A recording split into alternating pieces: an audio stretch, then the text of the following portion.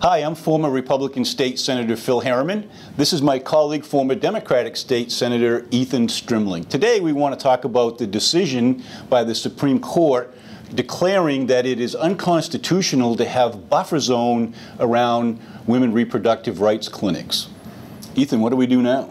Well, isn't it ironic that that's the decision they made when they have this huge buffer zone around the Supreme Court? Of course, they want to make sure that they're not harassed on their way into their job, but other people who are going in, of course, they created this buffer zone. I'll tell you what, I'm not sure that I know the exact answer, but number one, the council has got to not punt this decision. They need to work to try to come up with another answer to protect women's constitutional right to abortion and reproductive services. What about you? If you're on the council, what do you do? I'm going to advocate for family planning organizations to use their resources to buy private property so that they can establish their own buffer zone upon which people cannot cross to exercise their free speech rights. Yeah, but if you're going down that road, and I get it, that's sort of a classic Republican response, but if you go down that road, you're basically saying, okay, this stuff's probably going to have to move out of the city of Portland, and so all the women that are right here in downtown that need these services aren't going to get them. What's your answer to them?